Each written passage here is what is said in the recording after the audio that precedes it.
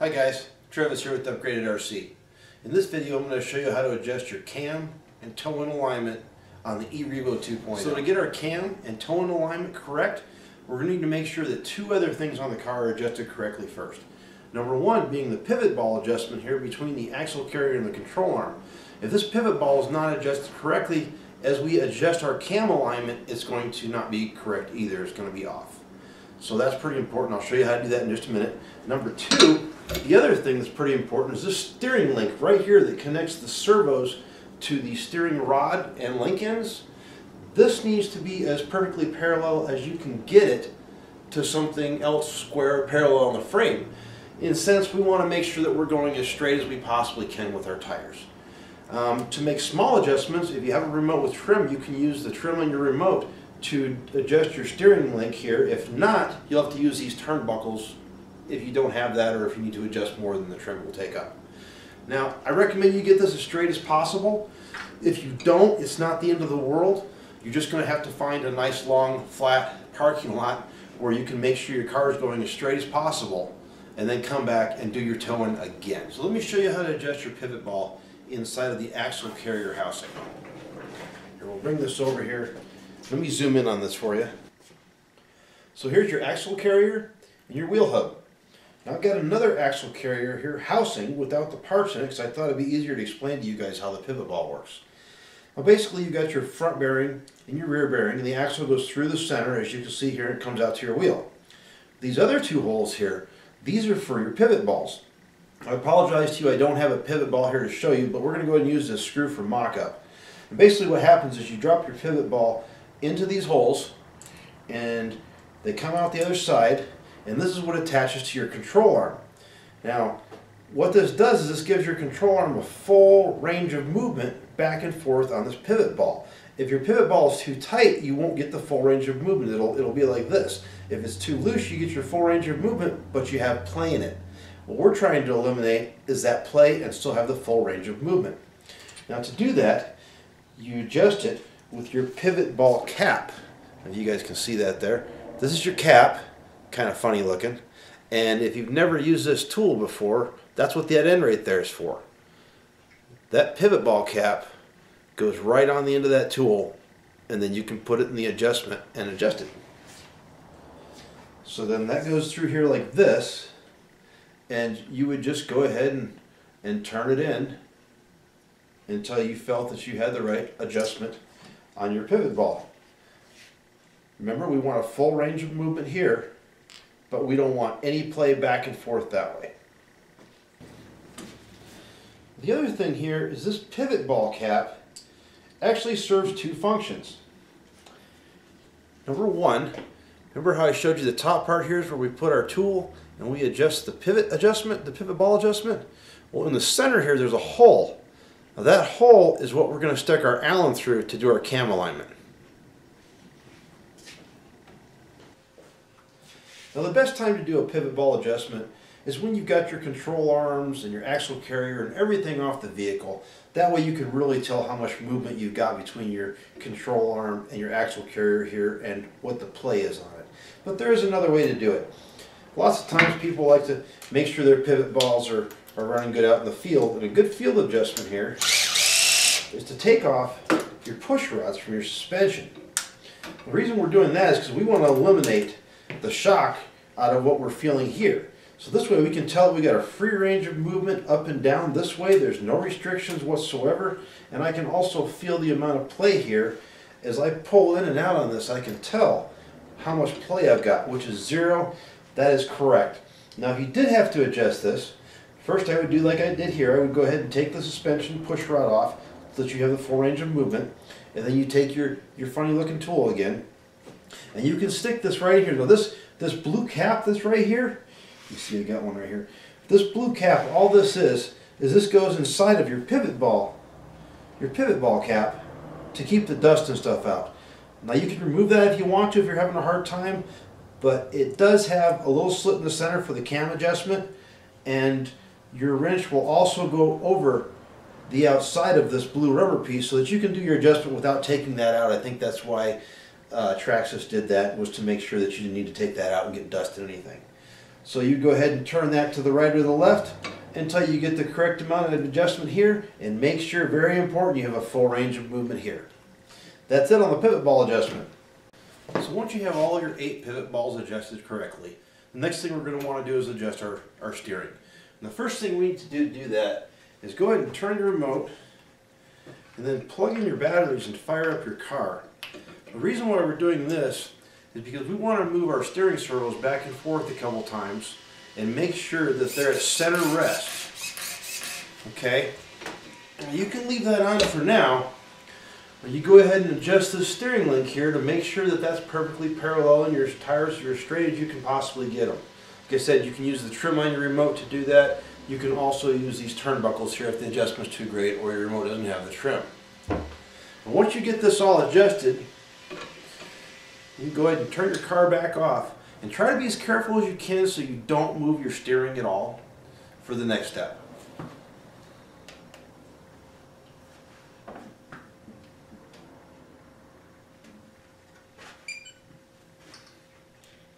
Okay, so once you get all of your 8 pivot balls adjusted correctly and your steering as straight as you can possibly get it, our next step is going to be a little bit of construction. We're going to have to make 4 of these 6x6 squares with 3 holes in the center of them. Now once you get your 6x6 square done, you're going to take a straight edge and draw from corner to corner and corner to corner to create an X in the center. Now that X in the center is exactly where your axle hub goes. You're going to drill this hole the same size as your axle hub here. That way it sits on here nice and tight, like so. The other 2 holes on here are for us to stick our Allen through to do the cam alignment. Once you've made your 4 6" by 6" squares and you've put a hole at perfect center, the same size as your axle hub, the next step is to find out where we're going to put our other 2 holes for the cam alignment tool. Now I've set my car down on top of my welding table here. It's a pretty flat piece of metal that I have a lot of trust in, and I believe it's going to do fine for us. Once you do that, let me go ahead and zoom in here on our axle carrier. What we're going to do is we're going to come out with an angle finder. And we're going to put our angle finder here in the center of our hub, and then we're going to adjust it to where we have a straight line between both the pivot balls and the center of the hub. Now you can see that we have a direct alignment there. Then what we're going to do is we're going to go ahead and take and put that on our piece of wood.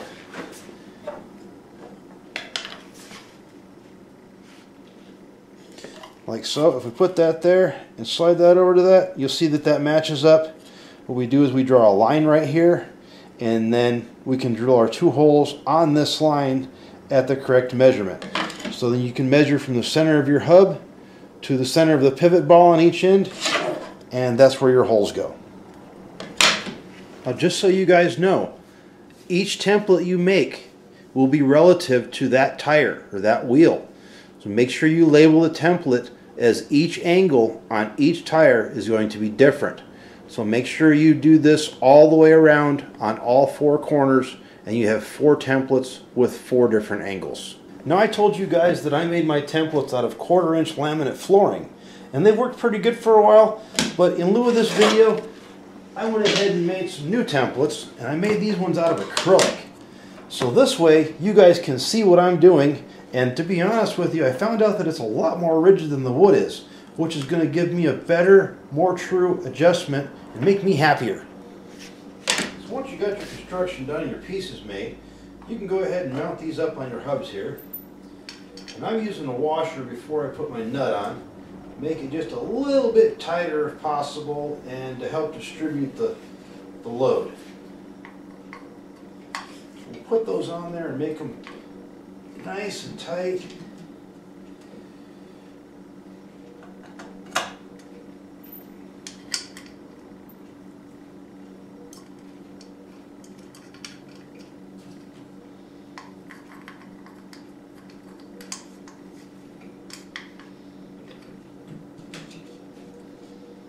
Remember, when you're doing the front, be as careful as you can. You don't turn the steering, okay? If you turn the steering, I would recommend that you take all these back off and put your batteries back in and reset your steering so that it's at center rest again. Do not turn your car on with these on here. Very, very bad. If you happen to hit the throttle and this thing takes off, these are really sharp. It's going to be like 4 razor blades going through the air. I don't know what's going to happen, but I'm pretty sure it wouldn't be good for your car and probably take you out in the process. So just be really careful when you're putting the front on that you don't turn it too much. It should stay at center rest. That's it. Once you get those on there, we're going to go ahead and set this on our table here. Now that you've got your templates on your car and your axle nuts tight, you're going to want to go ahead and set it on a table that's fairly flat. Like I said, I'm using my welding table here. It's made out of metal, and as you can see here on my digital level, it's very flat. If you have a table that's not flat, make it as flat as you possibly can by shimming up the corners. Now we can go ahead and push our car up and down on this flat surface and find the right height where it likes to sit naturally, probably about right there. Make sure these are tight. These are tight, they're where they want to be. Now we can use different tools here to find our adjustment for the cam. So we're going to go ahead and do our cam alignment first. And to do that, what we're going to want to do is we're going to want to stick our 2.5 millimeter Allen through the hole that we made and into our pivot ball adjustment here so that we can adjust our cam. I would recommend taking the top one all the way in to where it's tight and stops, and do that all the way around on all of them. On the bottom one, you can take it in until it stops, but it's not necessary to be tight because we're going to be backing that one out for the adjustment. Now there's a positive camber and a negative camber, and I'll let you read up on that and do all the research you want, but everybody recommends that for the RC cars we have only negative camber. So if we're going to have only negative camber, this is going to be turning this way, so the top's coming towards us. So that's why I said that if the top's tight all the way around and we just adjust the bottom one here, that'll be the easiest way to make sure that our camber adjustment stays tight on the top, and we just have to keep adjusting the bottom. Now there are many different angle finders out there. We've got angle finders here all the way from your simple angle finder like this to your digital angle finder here to the JP Concepts track angle finder. Now I really like this one right here. This one's great because you can take and you can set your adjustment at the degree that you want and lock it down, and then you could run around and put it up against your tire everywhere and make sure that the measurements are all the same if you had the same measurement on all the tires. I'm doing it a little bit different on mine so that the front is a little bit more camber than the back. So if I use our digital one here, which is the one I like to use for that, and we took this here and set it next to it, we can put this up against it, and then we can put the arm up against our template, and that will, so to speak, give us a true reading of what we got here, which ours says 92.3 degrees. Now that's pretty good. That means that I have a negative 2.3 degrees camber angle. That's not bad at all. The book recommends between 1 and 2.5. So we're like right there. That's pretty good. That's where I want to be on that one. And once again, you see the JP Concepts one that I have here. I've set it for the same degree mark on here, and I can put it up against here and check, and that is perfect as well. If it is not correct, what we're going to do is we would put our Allen in the bottom here. Remember the top's tight, so we'd put the Allen in the bottom, and we would adjust out so that as the screw comes out, our template goes in. That's going to change our angle. Once we get to the angle that we want and this matches up, we're good to go. We're done. So go ahead and do that on all 4 of your tires. Screw the top Allen in to where it's not, you don't want to overstrip it or nothing. You just want it snug and tight, and it's going to stop. And the bottom one, do the same thing to it, and then go ahead and set your angle that you want on your angle finder, and go ahead and adjust the bottom one out to where you get the negative camber alignment that you need. So once you guys get your cam alignment correct, we're going to go ahead and do the toe in, toe out alignment, which you can do with a framer square here. I got a 2-foot framer square. You're going to push this all the way up against the front part of your template here, and then from the sides, you're going to push it all the way in. Now by doing that, and you guys probably can't see that, but there's a ruler down here on the bottom that shows me measurements, and I'm at the second mark off the corner in on this side. So then what I'm going to want to do is I'm going to want to put this framer square on the other side and do the same exact thing.